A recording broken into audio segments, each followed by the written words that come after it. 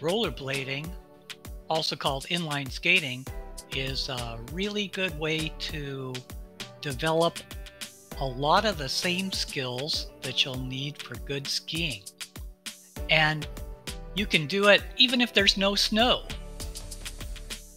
The drill here, when it's done on skis, it's called one-legged rollerblade turns, and they are really good for your balance.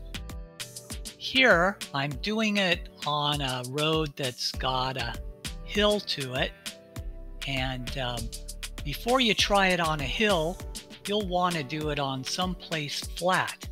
If you get so that you can do this slaloming on one leg on rollerblades, it's gonna help a lot for your balance on skiing.